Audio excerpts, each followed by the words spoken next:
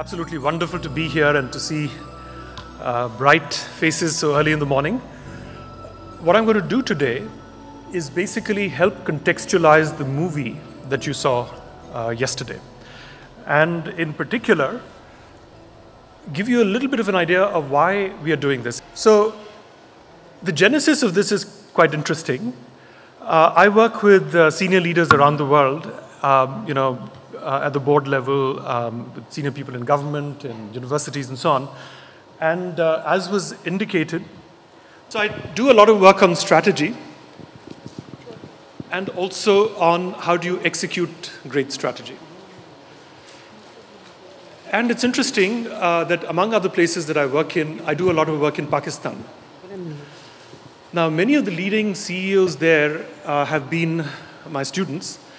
And it's kind of interesting that when I first started doing this about 3 years ago, I was looking for some material to make what I do a little bit more poignant. You see, because what happens is we talk about decision making, right? You've all been decision makers, and you will, as you ascend the ladder of life, you will become more involved decision makers. You'll make bigger and better decisions as you go forward. But when we teach decision making, it turns out that we leave out the emotional juice. And you leave out a lot. Because, as you know from your own experience, people don't make decisions purely based on logic. And often logic, as I will share with you, logic can often take a back seat. And so therefore, overly focusing on logic actually can be very counterproductive. So this movie had just come out at that time. And as I was sitting in Karachi, trying to figure out how to make it relevant, I asked the participants, shall we take a chance? Shall we do something that we have not done before, that I have not done before? And we will co-create this. And they were, of course, very, very receptive and very, very open. So this is how this came about. This was a couple of days after Holi in 2013. I still remember, I still had color under my fingernails and so on. So that is how it started, and it was, shall we say, a super hit. So since then, I have now taken this all over the world. I've done this with all the secretaries to the government of India. I've done it with senior leaders of various kinds. And it's always, and as I do this, there are more and more layers that become uncovered even for me. So this is what I'm going to sort of share with you. And the reason why I chose Lincoln, see, my thought originally was to use the movie Gandhi to do this kind of analysis. But there were two reasons not to use it. One, the movie is set over a much longer period of time, several decades, right? So it's a little bit harder to contextualize and to analyze it. And secondly, while I'm sure they would have gamely played along if I had insisted, but using Gandhi in Pakistan may have been a little bit of an issue. So that is why we used Lincoln. Now, the great thing about this movie is that it is really about a 3-month period which was decisive in the history of the United States and had reverberations throughout the world. So therefore, it is very easy to analyze this. It's very easy to contextualize this. And so it lends itself very well to the kind of analysis that we're going to do today. So without further ado, let me sort of launch into the contextualization. This is a table from the Census of the United States of 1860. Now, if you see this, these are the states of the South, the Deep South mostly. And here is the population and the percentage of the population which is slaves. South Carolina at 57.2%. Can you imagine this? 57%, almost 2/3 of the population of South Carolina were slaves. Mississippi, 55%. Louisiana, 47%. Alabama, 45%. Florida, 44% almost. Georgia, 43.7%. And so on down the line, up to Arkansas and Tennessee, 25%. So these were the states, basically, that had slavery. Now, why did they have slavery? Again, a very quick introduction to American history. I'm sure all of you have encountered some of this material at some stage in some form. But it would be good to sort of recall that. So why did they have slavery in the first place? By the way, they didn't have slavery in the north, mostly. How come? Anybody? Yes? Their economy was agriculturally based, so they needed people to work on the plantations. Exactly. What kind of plantations? Which plantations? Cotton. And tobacco. Tobacco. Yes, thank you. So the south is warmer, more humid, more convenient for cotton and tobacco. And those are very labor intensive, require dexterity, manual labor almost. So children were also required. So all of this basically led to the institution of slavery, among other things. Which is also the reason why, because the north was more industrialized, less agricultural, less rural, so therefore they didn't have slavery. It's a complicated question, but by and large, this is a 1-minute summary of why that was the case. Now, obviously, this was the founding sin, the original sin of the United States, that there was slavery in the original Constitution of the United States. So obviously it did not sit well with a lot of people, and there was a lot of debate, a lot of movement to try and abolish slavery, to get rid of the original sin, as it were. And so there was a debate that was going on in the middle of the 19th century. And one of the people who was very prominent was Abraham Lincoln, who at that point was a relatively unknown lawyer. He was a very good storyteller, as I'm sure you've seen in the movie. He was an unknown lawyer who was practicing in Illinois, in Springfield, Illinois, actually. And he was going around the country giving talks against slavery. And I believe it was in 1859, if I'm not mistaken. I think some of my American colleagues here may be able to correct me if I've made a slight error. But in 1859, they had the famous Lincoln-Douglas debates in New York. And the newly formed New York Times covered it, and Lincoln, and remember, newspapers were the social media of that time. The telegraph had just been invented, so news could travel. So he became an overnight hero. Now, at the same time, the Republican Party was having its convention to elect its presidential candidate. And on the other side, the Democrats also were doing that. Now, what is interesting is that at that time, which was the Conservative Party and which was the Liberal Party amongst the Democrats and the Republicans? Can anybody indicate? Yes? The Conservative Party was the Democrats, and the Liberal Party was the Republicans, in which Lincoln was. And by the way, the multi-party system had only recently gotten off the ground in the United States, and so the parties were forming and reforming. And what is interesting is that it's an eerie echo of the present that you will see here. That is to say, there was a party called the Know Nothing Party in the United States, which ultimately got dissolved, and parts of it got absorbed in the then Democratic Party, which was very conservative. And they had a stance which was anti-immigration. They had a stance which was xenophobic. They had a stance which was anti-trade. It was very mercantilist. And furthermore, if you asked them anything, they would deny everything and they'd say, we know nothing. So they came to be popularly called the Know Nothing Party. And then there were the Whigs. The Whig Party in Europe, in Britain in particular, and in the United States, were people who were more for progress, like Bernie Sanders. So it's hilarious. And what is interesting, I'll show you a map of the United States with the political affiliations of 150 years ago. It's absolutely eerie, what you will see. The names may have changed, the labels may have changed, but the reality is not that different today as it was, as compared to what it was then, okay? So be that as it may, then this convention, the Republican convention happens, and it is deadlocked because there are 3 candidates and they cannot decide on one. You can't do a simple majority if you have 3 candidates who are roughly equally powerful, and it was deadlocked. And because of his prominence, Abraham Lincoln was chosen as a compromise candidate. So he was helicoptered in from an unknown lawyer a couple of years prior to that, to somebody who made his name on the social media of that time, namely newspapers, to becoming the Republican candidate, it was almost as if he had been plucked from obscurity and planted there. But the story gets even more interesting. Because obviously, you can imagine the people that he sort of brushed aside or cast aside, or the people who were cast aside, he certainly didn't do it, were not very happy about that process.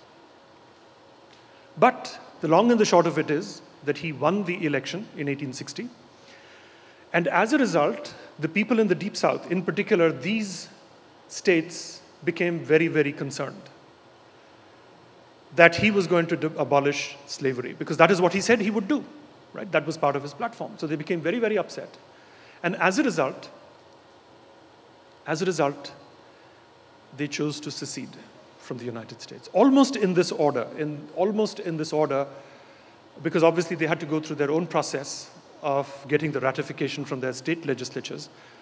But almost in this process, they seceded. And they came up until Tennessee, number 11. And this is where the process was when the movie starts. Now, what is interesting, this is extremely important to understand the movie and the decision-making context and everything else, is that the bottom four states, Kentucky with 19.5 slaves, Maryland with 12.7% slaves, Missouri with 9.7% slaves, Delaware with 1.5% slaves, are states which have legal slavery, but they're still part of the Union. They have not seceded yet. Remember, they're too far down. They're mostly industrialized, mostly more urbanized than the Deep South states. So they choose not to secede. But, and this is the crux, as you know, Lincoln wants to amend the Constitution, the 13th Amendment so-called, to abolish slavery. Now, the United States Constitution is famously hard to change, to amend. You require what? Can somebody tell me very quickly, what do you require to amend the US Constitution? Do you want to share? Two-third majority in the House of Representatives. That's what I know from the movie last night. What else? That's one part. There are two others, yes? Two-thirds majority in the Senate and three-fourths ratification by the states. Yes. So triple, right? Two-thirds in the House, two-thirds in the Senate, and three-fourths of the states. Now, remember, there aren't 50 states at that time. I think there are more like slightly fewer than, what, 30? Something like that. But the point is that these four states, they're part of the Union. If they flip and go on the other side, what happens? What happens? What happens to any chance of ratifying the amendment? It would be lost, right? Because if you need these states to be on your side, then the decision-making problem becomes very different. So I'll share that with you in a minute. But please understand that if you need 3/4 of the state to ratify the amendment to the Constitution, then if 4 states go from one side to the other, essentially the game is over. It's never going to be ratified. So Lincoln had to tread very carefully because he had to take care of these 4 states, what in economic terms are called the marginal states, the states who are at the margin. And as you know, those of you who've been trained in economics know that all of economics happens at the margin. It's the margin which determines what happens to the system. So these 4 states were extremely powerful from that point of view. And Lincoln is supposed to have said something very interesting. He said, it would be nice to have God on my side, but I must have Kentucky. So Kentucky was, and by the way, it's very interesting. Lincoln, his wife was a woman of faith. But Lincoln, it's very ironic, he was an agnostic. And you get a sense of that in the movie also, right? But he was an agnostic. So it is kind of interesting that he made that statement. It is very much in consonance with what he was trying to do. Okay. So this is what the United States looked like at that time. First of all, the green states, or rather green areas of the map, were not states at that time because they were very sparsely populated, and they had not been given statehood. They were just territories, so they didn't really count. That included Alaska, that included Hawaii, and all the Midwestern and the mountain states and Washington state and others. So ignore those for the moment. The blue states are the ones where there is no slavery. Never was, never was going to be. The gray states are the ones where there was slavery and they seceded. These are the ones from the Deep South that I just talked about. And then there is a very interesting state, which is the red one, Virginia and West Virginia. So essentially, Virginia secedes from the Union, and then West Virginia secedes from Virginia to become part of the Union again.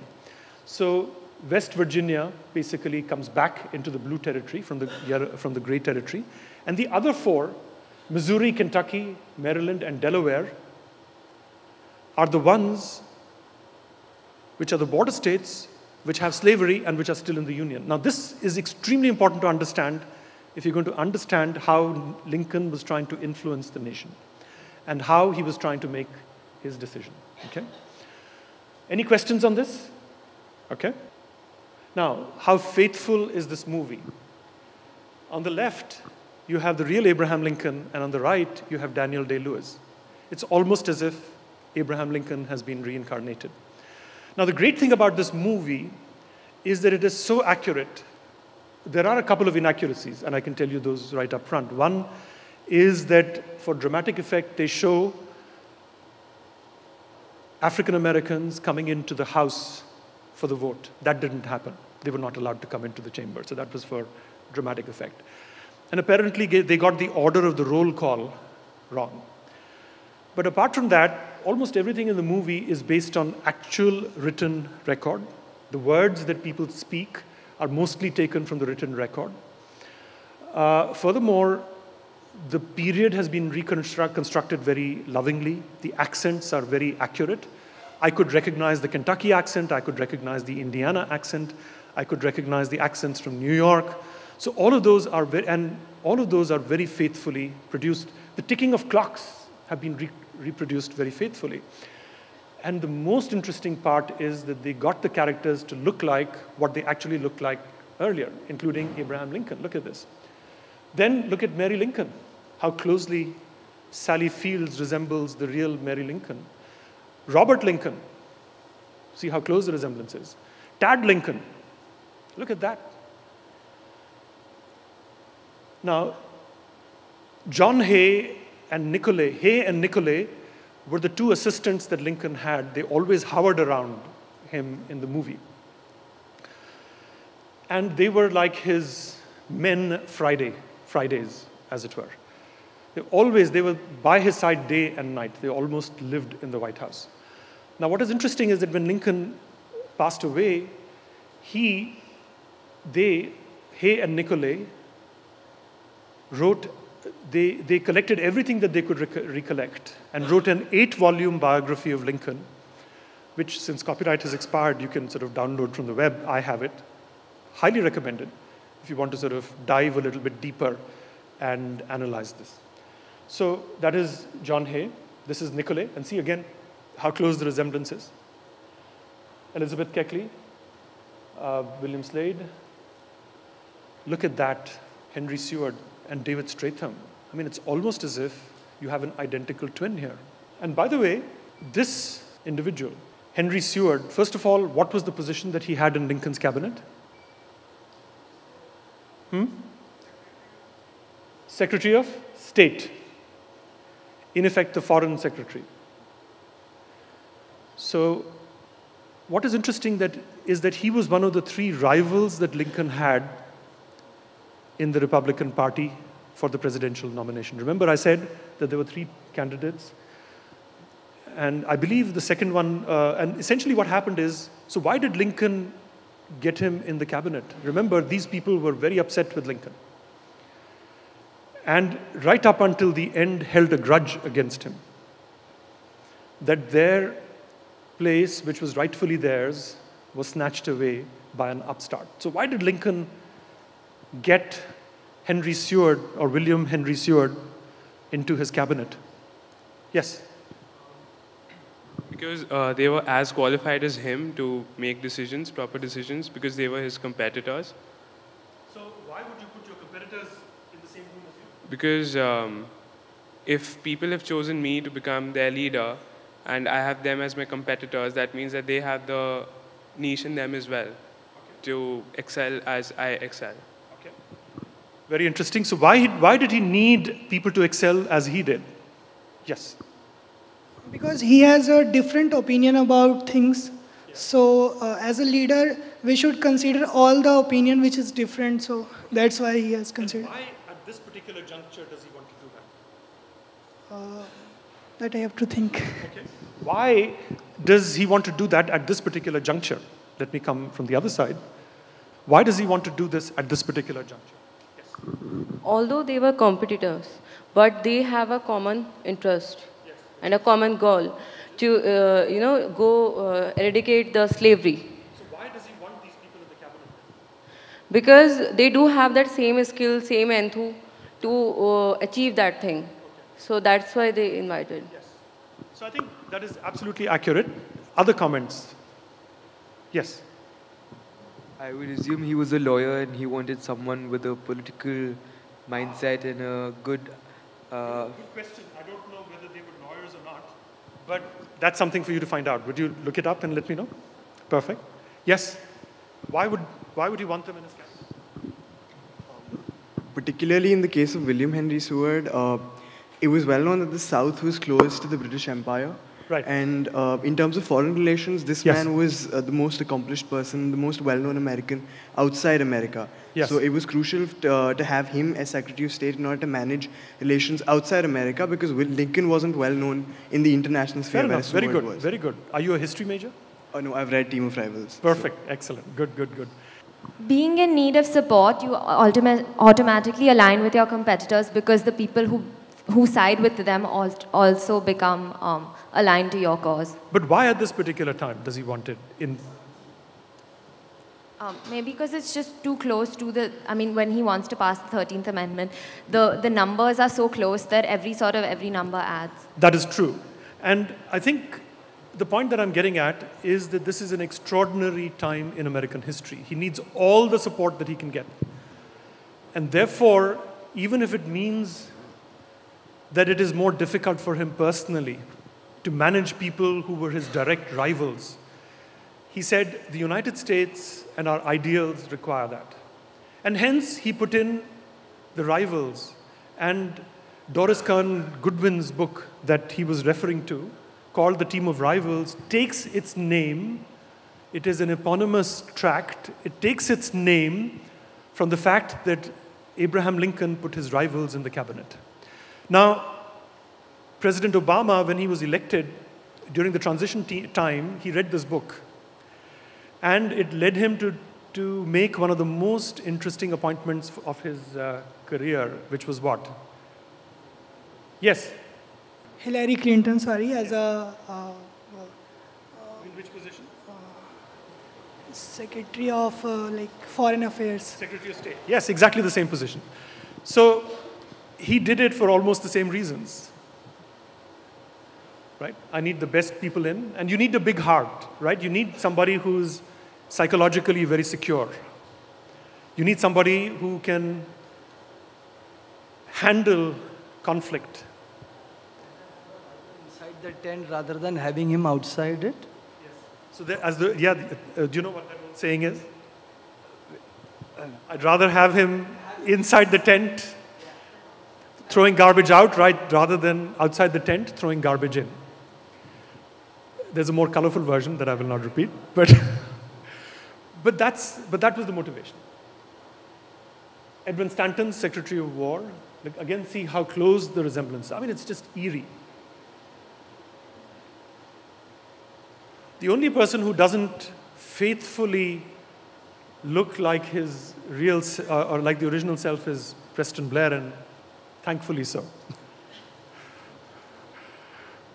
Now, Thaddeus Stevens, again see how close the resemblance is.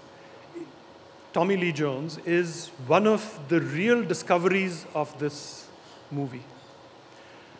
You see, what had happened is that in the movie, as you know, he had a crucial role, and in the passage of the 13th Amendment also he had a crucial role.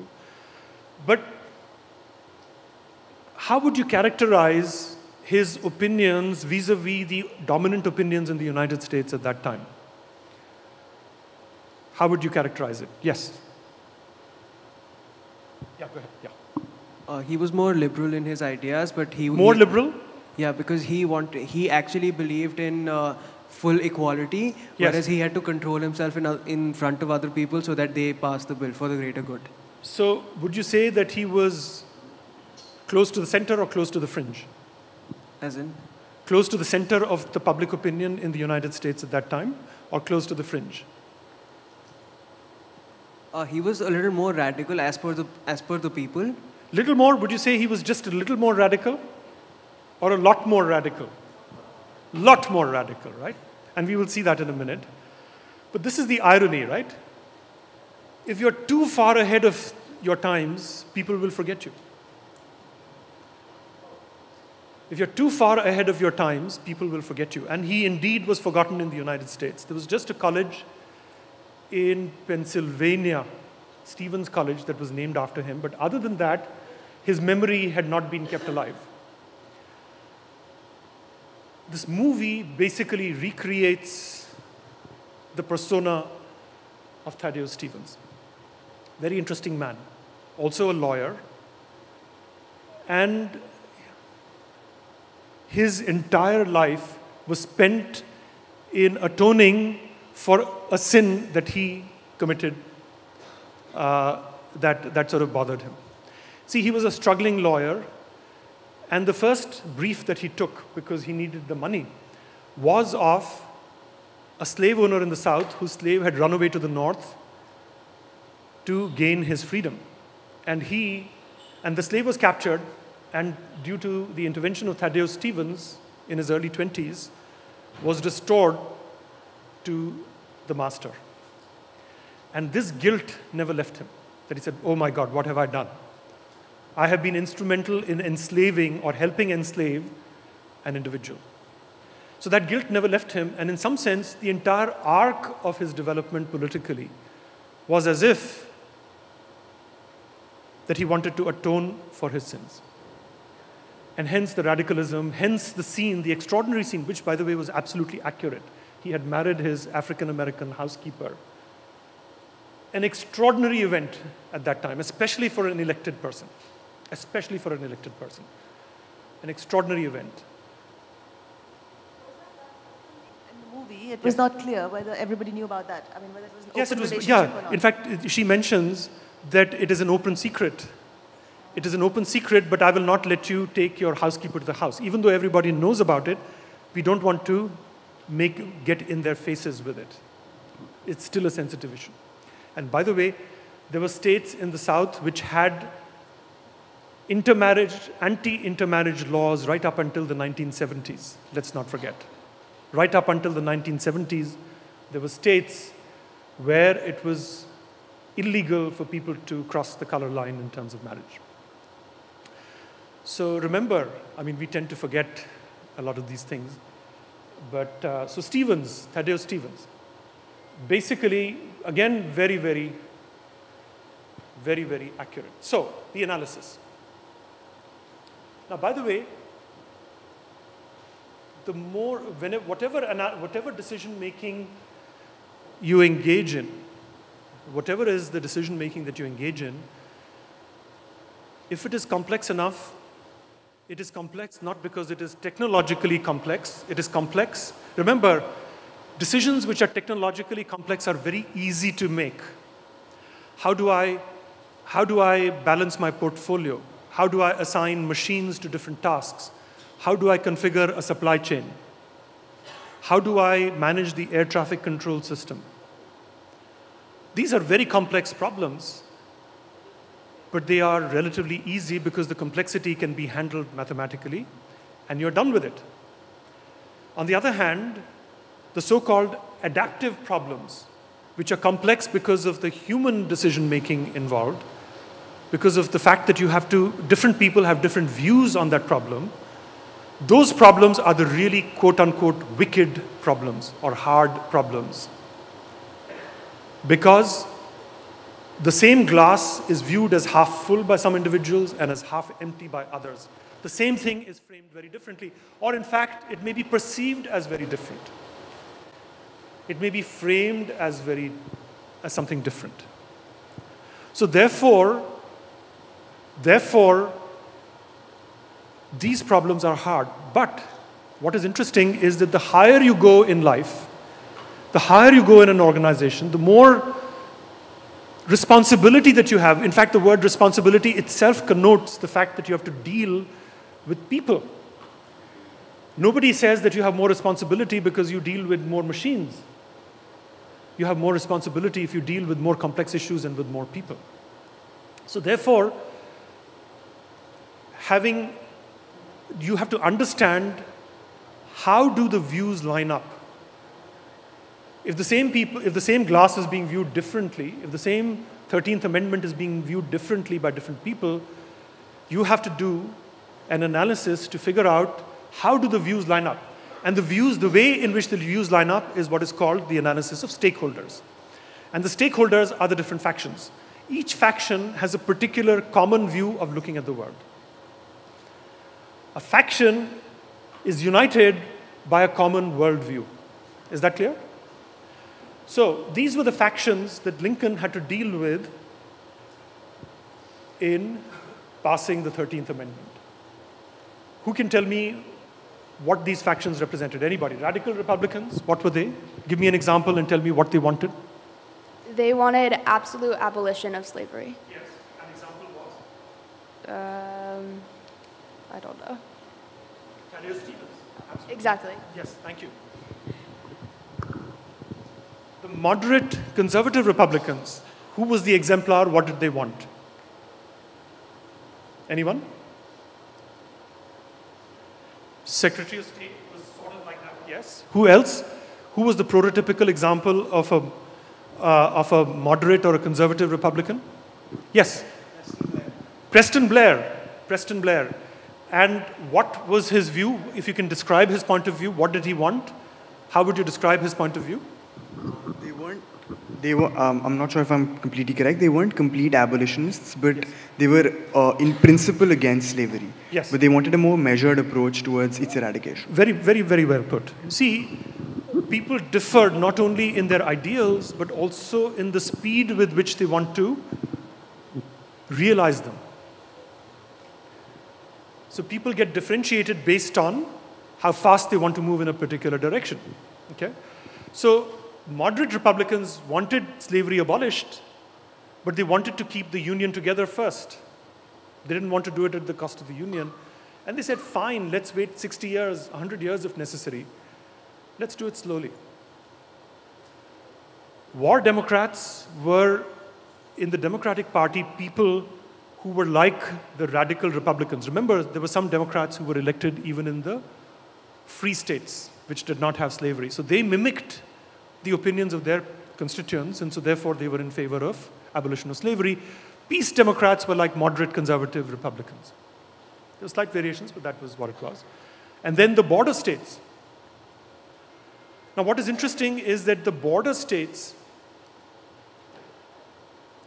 are in the Union, as I mentioned, but they also have slavery. And Lincoln cannot push them too hard. And in particular, if he pushes too hard so that they tip over on the other side, the whole thing is sunk. And then he has to manage the public opinion on different sides. And what is interesting, and this is what the movie does beautifully, he also has to manage his family. Again, most of you are too young to have spouses and children. And most of you are only now beginning or will begin to ascend the job ladder. as it were. But I can assure you that when you are approaching the top, the closer you get to it, the bigger the dilemma will be. It is sometimes put in this neutral term, the work-life balance, right? How do you balance your work and how do you balance your life? And it's very interesting that Balzac famously said that you can have excitement either in your life or in your work, but not both. Why? If you are dealing with turmoil, if there's too much excitement in your life, if you are like some of the individuals who have too much fun in their private lives, then it can be detrimental to your business success. For example, if you look at Steve Jobs, he did his best work when he settled into sort of very routine domesticity with Laureen Powell Jobs and his 3 kids. Prior to that, when he had a tumultuous home life, his work life suffered. Bill Gates has had a very regulated, very disciplined, very boring even from the outside, personal life, but that is the source of his strength. If there's turmoil at home, it will affect your ability to do great things because some of your energy is out there managing the turmoil at home. And unfortunately, Lincoln had challenges on that issue, which we saw very clearly in the movie. All right. So now here is the crux of the decision-making problem. Yes, ma'am. This is something about work-life balance that I'm talking about. Okay, it's possible to have excitement all around in your life, provided there's no dichotomy. Your professional life and your family life has to be in coherence with each other. Because energy is only one. If you divide it into positive and negative, you nullify it. And if you direct it towards positivity, that can be a lot of fun which surrounds your life. Yes, but I mean, yes. But remember, even your ability to have positive fun is limited. And you have to decide where you're going to have it. So, and by the way, I don't want to name names. One of the famous individuals that all Indians would recognize, you know the old joke, what is the quickest way to become a millionaire? Start with $1 billion and buy an airline. And you know whom I'm referring to. If you have too much fun, and you know the business becomes your toy, and you use that as a way to have too much fun in your private life, you're going to have a big problem in your professional life. Okay? So the point is, this is the crux of the decision-making problem, and I just want to set it up in the next half an hour for you. This is what the movie comes down to. And this is what you as leaders will have to do. And then I will tell you how you move in that direction. What are the tactics that you use? Okay? First, how do you frame decisions, and then how do you frame the tactics that you will use? So first of all, these are the range of views. What does break up the union? So can somebody walk me through it? Who wants to start at the top and tell me what those views are? Anyone? Break up the union, hold the union together, equality under the law, political equality, social equality, economic equality. Why are these? Can somebody walk me through it? Anyone? What is break up the union? What does that mean?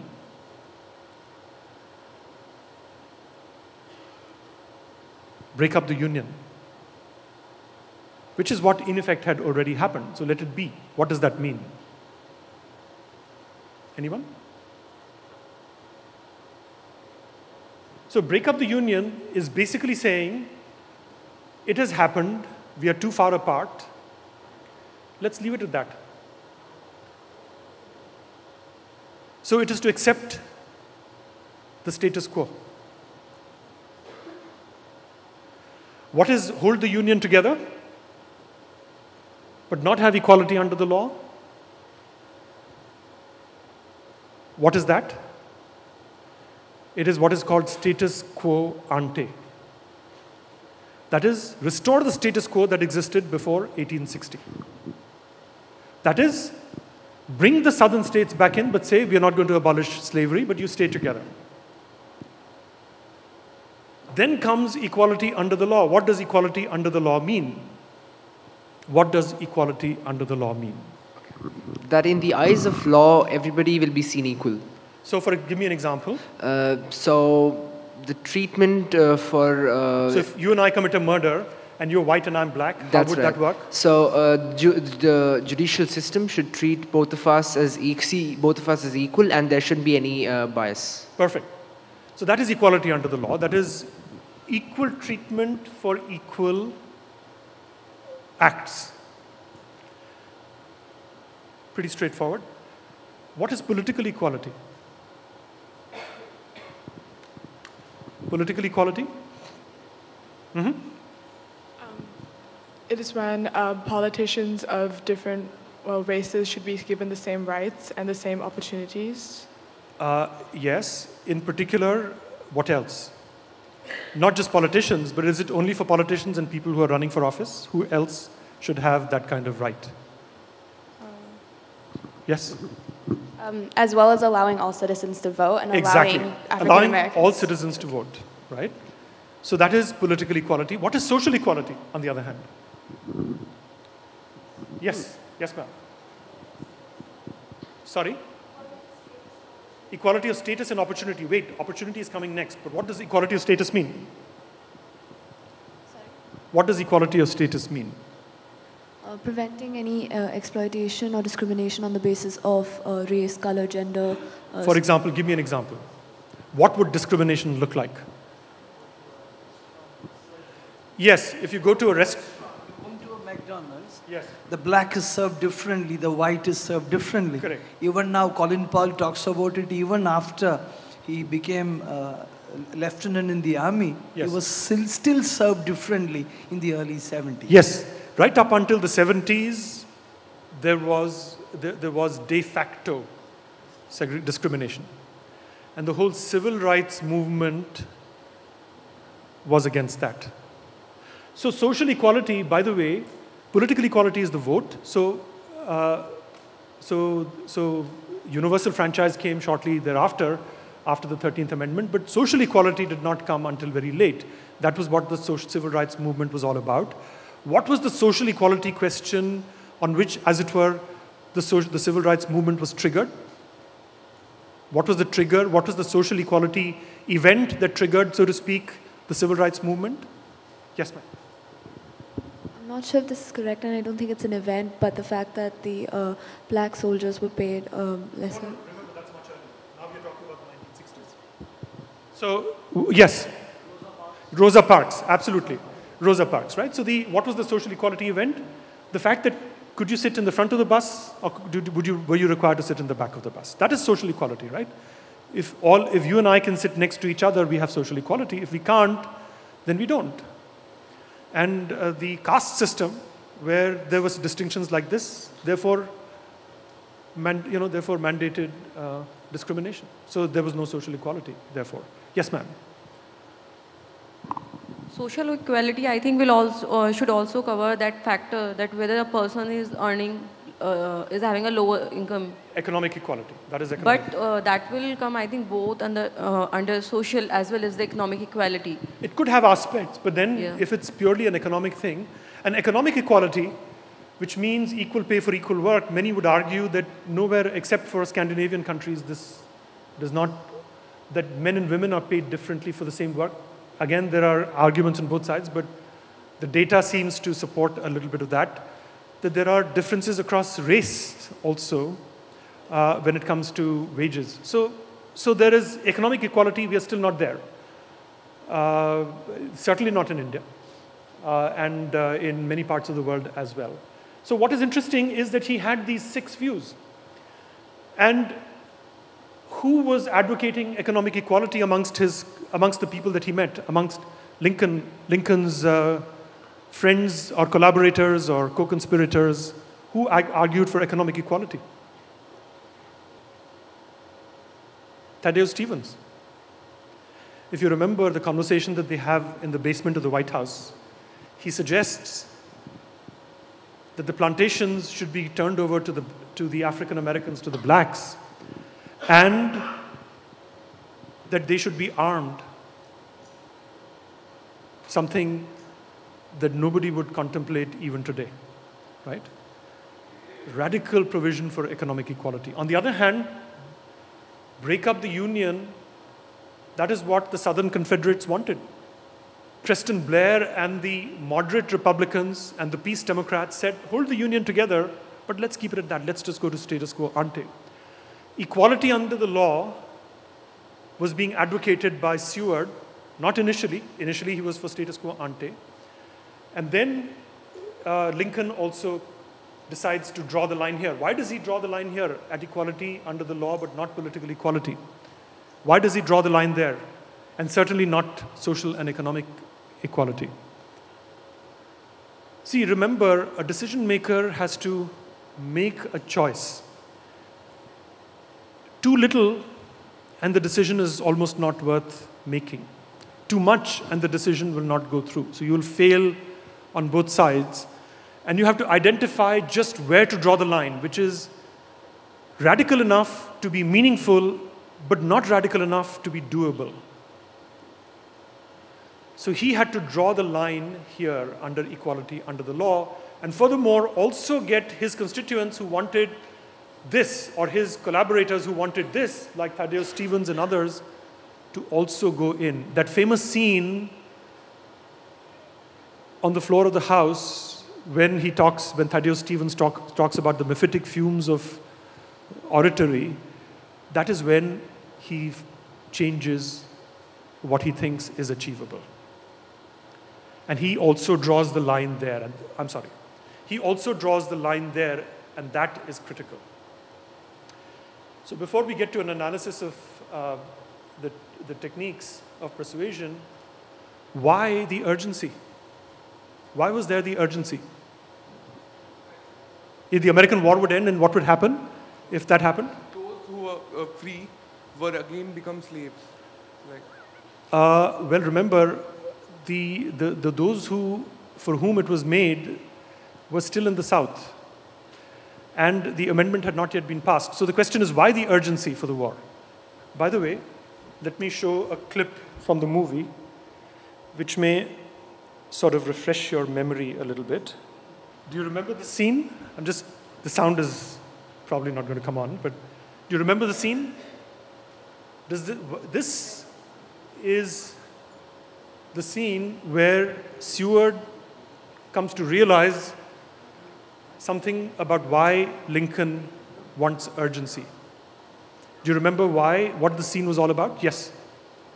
Because the popular belief was that the war was being fought over slavery, and this amendment was considered as a military necessity during the course of war. So if the war ended before the amendment was passed, then the people thought there was no need to pass the amendment, considering the war had already been won. Correct. So there were a lot of people who had come to believe that the war was a method of ending slavery. And if the war ended, then that method would no longer be available. And they only were for the abolition of slavery because it would end the war. And that's what this scene was all about. So the urgency was because, and remember, the movie makes it very clear that in the new House that was coming in, the Republicans had a two-thirds majority anyway. So his wife was basically saying, why don't you wait until that time? But if he had waited, it would not have worked. Why? Because by that time, the war would have ended. And even with a two-thirds majority, the Republicans in his own party would have said, let's wait for a different time. So the urgency was because the war was about to end. Fascinating set of circumstances, isn't it? There are 9 ways in which you can persuade people. And remember, the higher you go, the less you do and more you get done. Until at the top, you almost do nothing by yourself, but you get almost everything done. Especially in a large organization, if you're running a country, heavens, you can't do the work of 1.3 billion people if you're in India or in China. if you're the CEO of a large corporation, if you head a university, if you head whatever organization, you have to get work done through others. Therefore, you have to persuade them to do things that they may not otherwise want to do. And so there are only these 9 techniques which are available. The first is inspiration, where you appeal to somebody's values and ideals. The second is consultation, where you seek somebody's opinion as a way to build support. The third is a personal appeal, do it for me. The fourth is, I give you something, you give me something, we do an exchange. The fifth is ingratiation, or flattery, or praise. Rational persuasion is when you use logic or reasoned arguments. Legitimating tactics, when you throw the rule book at somebody, you say, this is written in the book, do it. Coalition tactics, do it because others are doing it. And pressure is not just I'll break your head if you don't do it. That's pressure in its extreme form. But also demands, threats, frequent checking, or persistent reminders. Those are also forms of pressure. So there are these 9 techniques. And by the way, these are not new. Those of you who've read Chanakya Niti know the 4 Sanskrit words that are used, Sam, Dam, Danda, Bhed, right? This is just a 9-fold elaboration of something that has been known for thousands of years. What is new is the research that I'm going to share with you in just the next slide. But any questions about this? Is this pretty clear?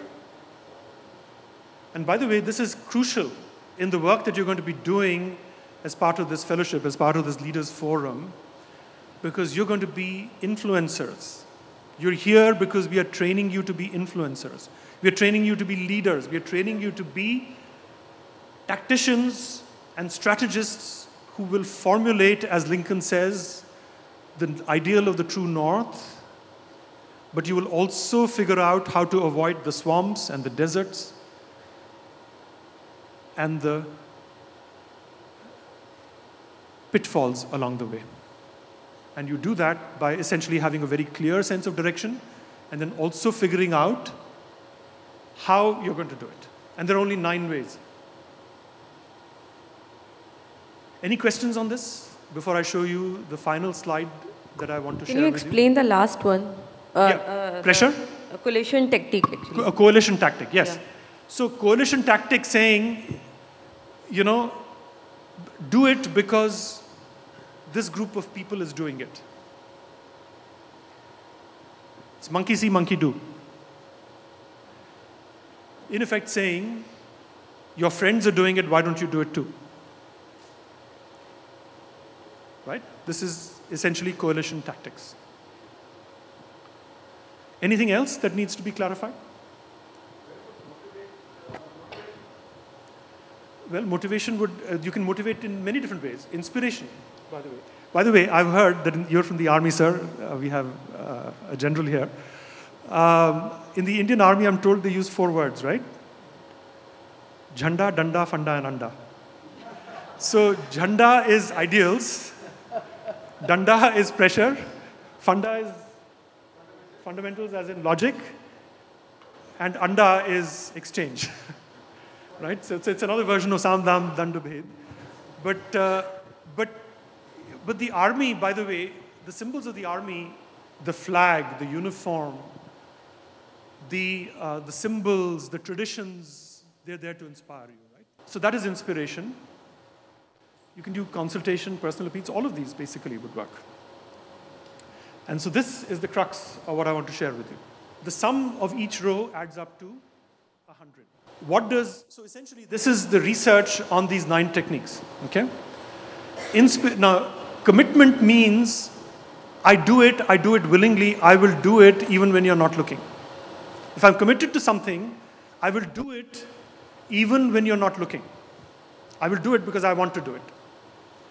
Compliance is, I will do it, but only when you're looking. When I'm left to my own devices, I will not do it. I comply with the order, but I'm not really happy with it.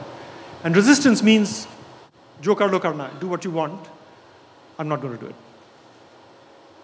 So what this research indicates, and this is the summary of a lot of research, basically, It says basically that inspiration meets no resistance. If you are appealing to somebody's ideals and values, you have them. You're not going to meet any resistance. If you consult with them, that's also pretty good, but it still meets with a resistance 18% of the time. How come? Why do people resist when you consult them? When you consult them, why do people resist? They also have a belief. And by the way, when you consult people, you also run the risk that you ask them to take a view that they may not have had before. So I may not have thought of it, but when I think about it and you consult me, or when you consult me and I think about it, I may find that I'm actually opposed to you. So consultation, by and large, works well, but it can sometimes backfire. Personal appeal. I appeal to you. Most of the time, that also works well, but sometimes it fails. Why? Because of what? Why does personal appeal sometimes fail? Maybe the person you're trying to appeal to, even if they're your friend or out of loyalty, have a radically different opinion to the one you do. So they may choose to, on the grounds of principle, choose to stick to their stance rather than go with yours. Exactly. And also, your asking on the basis, do it for me, may actually make them uncomfortable. Do you see that? So personal appeal can also be negative. Exchange also fails a quarter of the time. And by the way, I'll share with you something that I stumbled upon about this a little later towards the end. Exchange fails a quarter of the time. Why? Why does exchange fail a quarter of the time? What may it trigger? Yes. You could always want more, or... You could want more, but there's a more fundamental reason why you may need. Yes? Something similar is that people think that what they're offering is more valuable than what the other person is offering. That could be, that is, you may have a difference of value. But what else? There's a more fundamental reason. Yes? Insecurity might be there. Generally, people have a more, they have this form of distrust within someone who they're trying to exchange with. Okay. Because... There could be distrust, yes. What else? There's a more fundamental reason though. Yes, ma'am. They don't want what you have to offer. Yeah, that may be, but there's a more fundamental reason. What could be a more yes? The fact that you're asking them to give something of theirs in exchange of something that you're giving them. Yeah, but there's a more fundamental reason. I think an exchange would be almost like buying something. So Exactly. the person himself has no belief in it. Yes. So what made that trigger? I mean, the person doesn't believe in what they're exchanging. So that could be one, but there could be a deeper reason than that. That person may believe that, but still may have an objection. Why? Because he's having to, pay for it. In the sense, exchange is almost like a barter. Like, I'm paying for something, and it's something that, if the other person doesn't value what he's giving to me. Okay. So, in that sense. Yes, but there's you've gotten that shade very, very nicely, but there's a deeper reason. The other person may think that you are asking something unreasonable and pressurizing him to make him do something unreasonable, which may not be right later. Yes. So, yes, unreasonable and therefore may not be right. Yes, ma'am. Maybe it's like adding material value to your decision. So it could be, yes. It could be that. But more fundamentally. If he needs to give you something in return to do it, the point might not be strong enough for me to do it on my own. Okay. Yeah, that is the point. That exchange means that it is not strong enough to do it on your own. That is the point. But, okay, so the ultimate, yes ma'am. So what may be the ultimate reason why you may refuse? Maybe the person might simply be offended or might not, his values are just too strong to trade. Exactly. Remember, who do you think I am? Am I for sale? Who do you think I am? Am I for sale? That you can dangle a carrot in front of me and I will bite? So you have to be very careful with regard to exchange. Ingratiation, again, it fails about 40% of the time. Why? Because it makes people uncomfortable, right? So suppose I come up to you and say,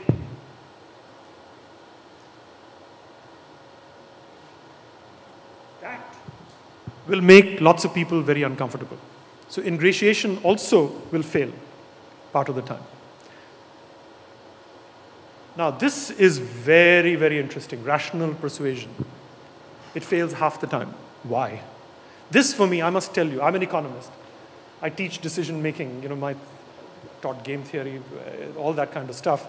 This to me, this one line was a revelation. And it has fundamentally altered how I behave.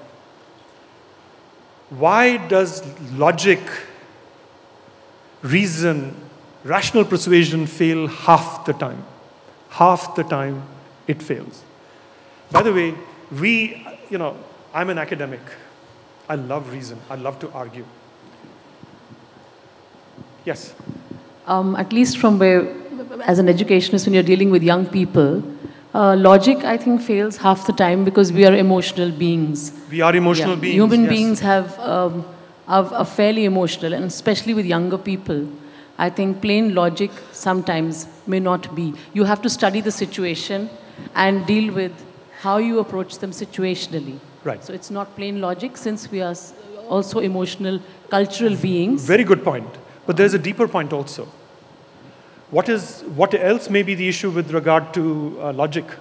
One is the fact that it says persuasion, means you're having to persuade. Obviously, the other person doesn't have a belief in what you're trying to. And rational, I think, to me, it's rational, but may not be the same logic to the other person. To the other person's point of view may not be the same. So what is rational to me may not be rational to somebody else. And the persuasion is, I think, the key, because the fact that you're having to persuade means the person is not in sync with your belief. But what about the situation where you and I are having an argument, and I realize that you're actually right, and yet I don't want to do it? Why? Why would that be the case? And let us say that there are no emotion, ego, absolutely. You see, the thing about logic is that for somebody to win, somebody must lose. By the way, my wife is a very logical person, right? She's a programmer. She knows everything about structured reasonings, structured arguments and everything. Yet the big learning that I had in our marriage, we've now been married 25 years, is I do not argue with her.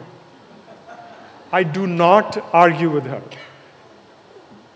The first three are the ways to persuade her. My dear, you're the best. Janu, kya sochte hain iske baare mein? That's what I do. It's an absolute, I remember, my earlier instinct in the early days of our marriage used to be, come on, let's roll up our sleeves and let's have a really good argument. And that always ended in tears, right? That always ended in tears. And after seeing this, I suddenly realized, so over the years, I'm a little slow, but I'm not totally stupid. So over the years, I learned. And then when I saw this research, it suddenly hit me. It suddenly hit me that logic is something that you do not use very often, and you use very, very carefully. In the Indian tradition, by the way, it's a pity that rhetoric is not taught anymore. So in the Greek tradition, which we analyzed for a course recently, there are about 63 tropes that are used. There are 63 different techniques that are used. In the Sanskrit literature, we tried to count, we lost count beyond after 150. There are different ways in which you can influence. By the way, and they have beautiful names.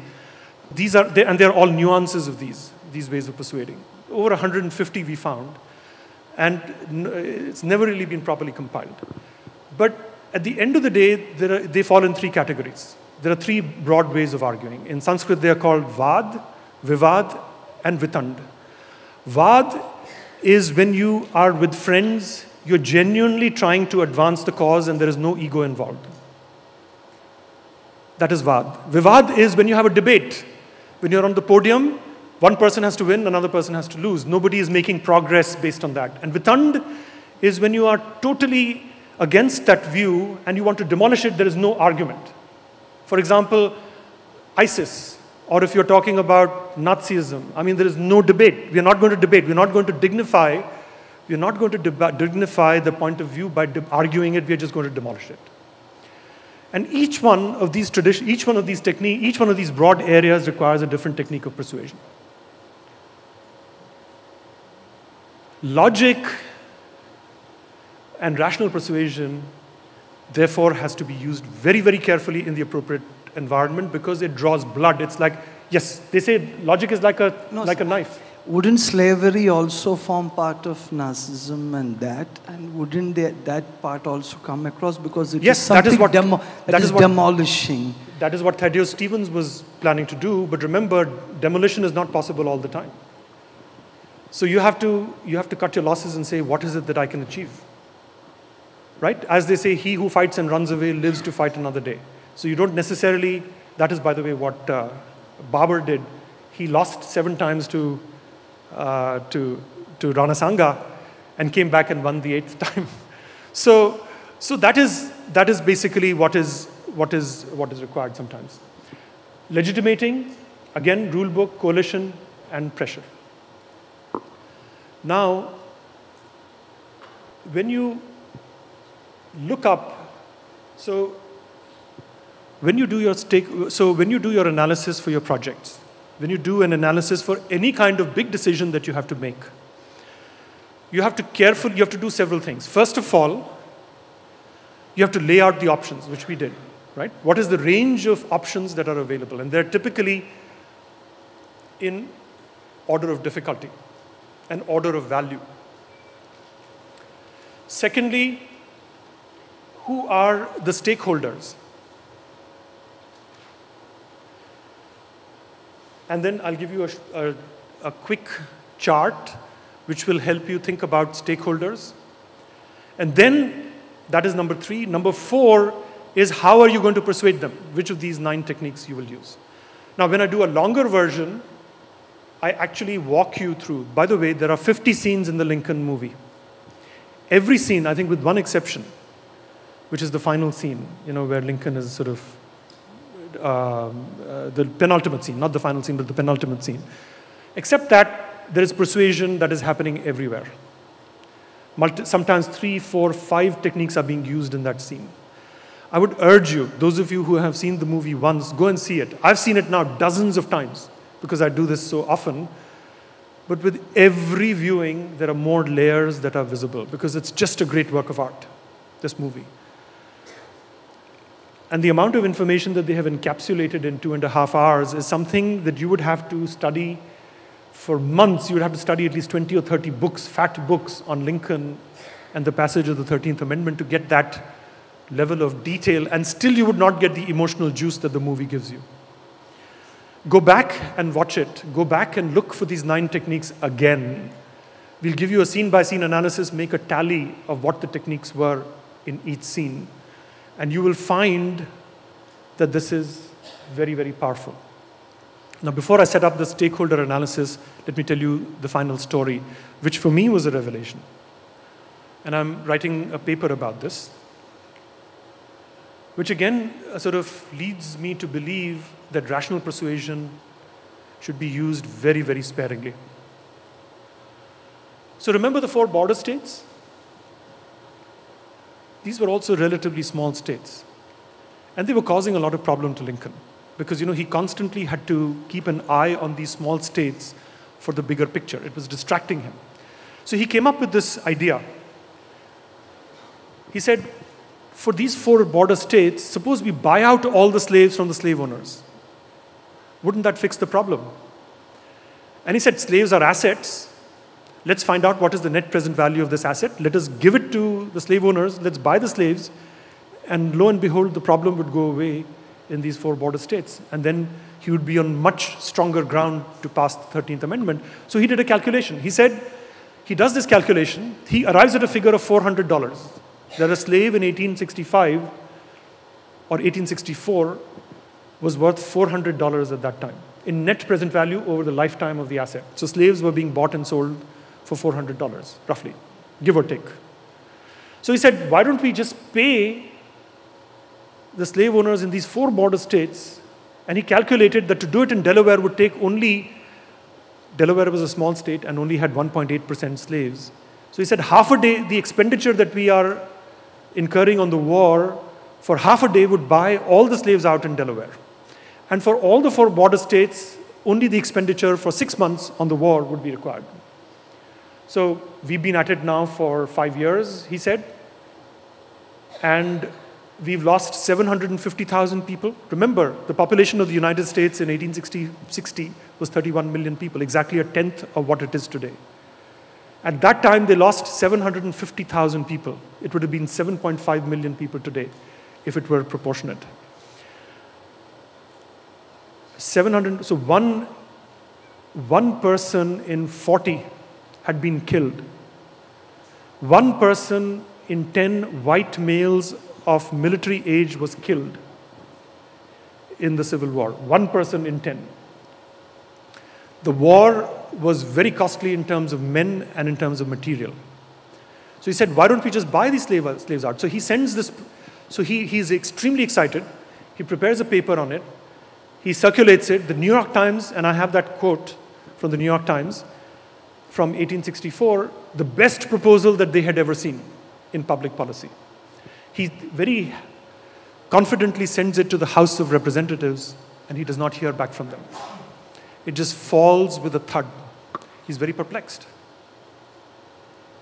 So he calls the representatives from these 4 states to come into the White House. And I saw from his collected papers, I saw a record of the meetings of this, a record of the meeting minutes, the meeting minutes, which again, nobody seems to have looked at for this particular purpose. And it's interesting that there was not a single person there who supported this. It was the ultimate rational argument. The ultimate rational argument. And you know what they said? The kinds of things that we just discussed with regard to exchange and with regard to logic. Some said, and remember, they were not even owning up to it. Some would say, why the hurry? It's going to go away anyway. The war is about to end. This is going to go away anyway. Why hurry it up? Some said exactly what we discussed. Are we for sale? Do you think you can buy us out with $400 per slave? So all of these things basically came out, and this proposal went nowhere. To an economist like myself, this would seem like the ideal proposal. Something is worth something to you, we want to take it away from you, let's compensate you and let's be done with it. Simple cost-benefit analysis, economics 101. Everything has a price. But of course, it doesn't. So that, my friends, is one of the key learnings from this. Now, very quickly, before I show you the, should some of these techniques not be used? Should some techniques? Legitimizing, because it's a 0% commitment. Legitimizing, because with the 0% commitment. Yes, but sometimes you have to lay down the law. You have to, but should not. You have to, but should not. Okay. Well, you see, what is interesting, are there any techniques that you would not use? Yes. I think the issue with legitimizing is you're taking the focus off of the actual context of it, and you're more focusing on the fringe elements, which is telling you that this is the reason you have to do it, not on the actual context of it, which is why most people would not, it would not come from themselves to do it, because you're not focusing on the actual matter itself. Right. No, fair enough. Okay, legitimating. What about other tactics? Are there some others that you would not use? Yes. I think it depends on how you're using it, because technically bribery can be seen as exchange, right? You get something, I get something. Yes. So it totally depends on how you're using it, but if you're using it in a certain way, then it should not be used. None of these and all of these. So the moral is that all of these have a place. So when would you use these and when would you use these? By the way, they all fall into groups. You would not typically use inspiration and pressure at the same time, because then one will go against the other. Yes? How do you differentiate personal appeals and inspiration? Personal appeal is on the basis of something that you and I share. But values are based on something which are more universal. So in other words, your personal appeal is you're appealing to somebody's friendship. Inspiration appealing to his values or her values. So basically the long and the short of it is that all of these should be used in the appropriate context. For longer term, these, if you have all the time in the world, you would use these. If you have very little time, you use this. If there's an emergency, you may have to use this. There are only 9. Yes. Yeah. And furthermore, they also fall into groups, right? So the closer they are, the more they can be used together. By the way, you don't have to use only one. You can use more than one. So again, you have to be thoughtful about this. This analysis is very good because the research sets it up very nicely. It determines the proximity that these have to each other. So you can just group them in this particular fashion and use them in this way. Yes, ma'am. A couple of interesting things that I noticed was it's really fascinating to see how resistance and commitment are almost opposite of each other. Yes. So where you have high resistance, you have low commitment, and the vice versa. Precisely. Secondly, I mean, while people are mentioning that legitimating might not be an interesting form of persuasion, interestingly enough, that is the highest compliance. Yes. Hence, definitely for a country and lawmakers, I guess it makes sense to use it, because how else would you get people to comply? Yes, that is certainly true. So I think that is something that you have to, but remember, what you want is the sum of these two. Ideally, these two should be maximized. Yes? In your research, how often does compliance over a period... This is not mine. Your understanding, over a period of time, how often does compliance become commitment? Compliance become commitment. We have well, these are separate things. Compliance rarely becomes commitment, right? Because period of time, maybe you start appreciating that this compliance goes beyond. I become more disciplined to it. How often does it happen? I could make a case the other way as well. Some compliance may actually become resistance. So I don't know. The short answer is I don't know. Perhaps we should have a separate discussion about that. So let me then share with you the final template, which is pretty straightforward, and that will help you encapsulate everything. So this is the final slide. It's in 2 parts. The first 3, so you list the stakeholders, right? So you had, in this case, the conservative Democrats, the conservative Republicans, the radical Republicans, et cetera, et cetera. You have all of those stakeholders, the border states. And do they have an interest in the problem? High or low? Capability to do something about it? High or low? And power to do something, power to make it happen? High or low? And then whether you want, where are they right now? 0 basically indicates where they are right now. That is, they oppose it. Or they may allow it, but they may not support it. Or they may support it, or they may make it happen. These are 4 levels of commitment. So 0 indicates where they are. X indicates where you want them to be. Typically where they are, or 1 step to the right, or 2 steps to the right. And then you feed in the 9 techniques to figure out how you will move the zeros to the X's. So when you are doing your implementation plan for the project that you're working on, this will be an extremely powerful tool for you to use. Do you see that? No? Can I clarify something? Sure? So tell me, what is unclear? What's H and L? High and low, sorry. So it means that, so if, for example, stakeholder 1 is very, very important to you because he or she has a huge interest in the problem, has a huge capability and a huge power with regard to that. So you better have him either neutralized or on your side. Stakeholder 2 may have low interest, but high capability and high power. She may be somebody that you may have to educate. She may not have an interest in you, so then you have to do some educating first. And get that person from letting it happen to actively supporting you. And so on. Yes? Yeah, just to put things into perspective, especially Yes. since the last slide that you had as well. Yes. I think one of the interesting things over here that seems to be either missing or encapsulated in some of the columns is in most social contexts, you have certain stakeholders who are affected by a certain topic the most, but they don't have too much influence over anything that can be done. So I think in that context as well, especially since you had resistance as one of the things that you talked about, it becomes important to understand where and how we want to approach the problem as well, because you don't want to target a stakeholder saying, we'll empower you, when there is very little that can be done from that perspective. Yeah, then you have to engage in a communication plan. So you may have somebody who has a high interest. These are the disenfranchised individuals, high interest, low capability, and low power. Yeah, so even... But they are nonetheless your constituents. Yeah, so that I guess is the key difference, right? So when we talk about them as constituents, how we empower them and how we are engaging with them is drastically different from, let's say, working with a group that is there, which is a stakeholder with high interest but low capability and low power. Exactly. Thank you. Okay, any final questions?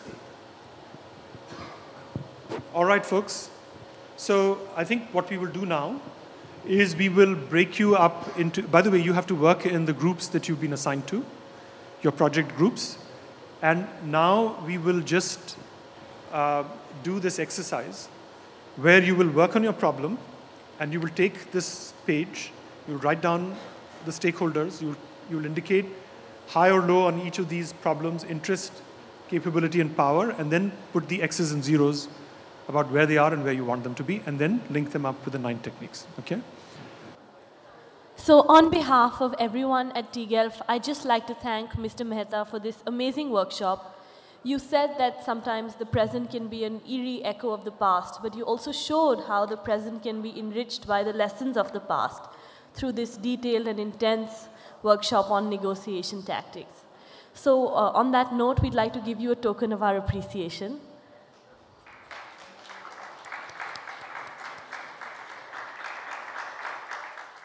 tGELF, leading the change.